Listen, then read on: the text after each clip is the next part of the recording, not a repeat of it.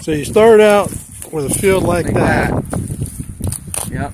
You got a bunch of weeds in there. So yep. you took all the dandelions off. Yep. And you end up with a nice cultivated field in the end. Yeah, and it's, to me, it's a win-win because, you know, I'm getting free food and they're putting weight on and they're getting rid of a lot of the weeds. Yep. So, and they say that them rooting is less invasive to the soil than plowing, like chisel plowing.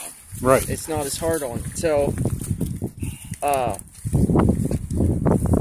they're not going to make a hard pan or anything like that. No, they're not really. I mean, even like these little walls and stuff that they do, you know, you won't even be able to tell they were there once the field's done. Now, I just met with the guy, Charlie, that's going to be doing some of the farming over here again this year. And he told me that he would do this field, and I kind of hesitated a little bit. And I told him, I said, well, I don't know. He said, I'll till it and plant it and everything. Well, you could take a cultipacker over that right now, plant it, cultipack it, and you'd be good. Yeah.